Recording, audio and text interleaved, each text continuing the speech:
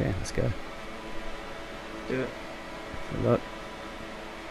That's a jump start from you. It hasn't given me a jump start. Oh, you jelly prick. No, it's alright, I backed up. I didn't want to do the My car's not my wheel's desynced. Your wheel's decent. Yeah, I've not got force feedback and it's not turning. Oh. Oh god. Take your time, take your time, take your time, take your time, take your time. Come on, take your time.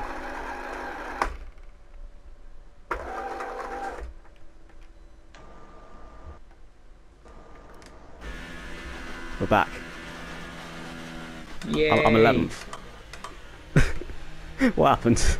Yo guys, and welcome back to round number 8 of the Psgl F3 Championship at Belgium. There's no qualifying due to some recording difficulties on my end. But as you saw, we had an interesting start. My wheel decided it didn't want to turn, so well, it worked out perfectly for us. We managed to avoid the carnage that happened at Radion, and we're somehow still right in the back of the pack. I think Panda actually picked up damage, so he does actually let us through.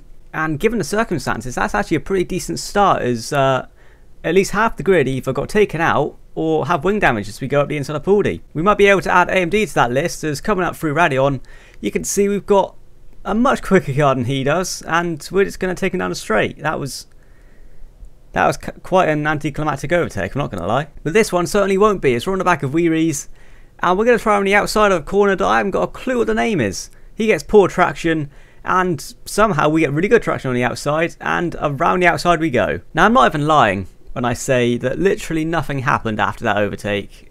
We currently sit in P6, and we were just waiting for the rain to go away. You can see we've got the call from Jeff, and the rain is pretty much gone, or at least the track is drying. And, you know, it was a good position for us. I felt we really had a chance of getting an undercut. You know, most of the people in the top 5 had gone out for an extra lap and had no choice. But with this undercut, we could potentially make up a lot of time. I mean, I was really looking forward to seeing how this played. Badly, but it played out badly. We didn't really gain any time. I don't know how, but we didn't really gain any time at all on that shit. Well, I guess with no one else to fight, I might as well just go for fastest lap until the end of the race. Fuck. Well, I guess with no one else to fight, I might as well just go for fastest lap until the end of the race.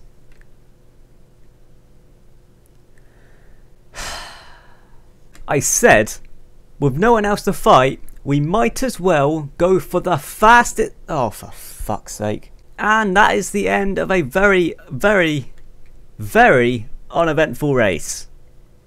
P6. Thank you, wheel.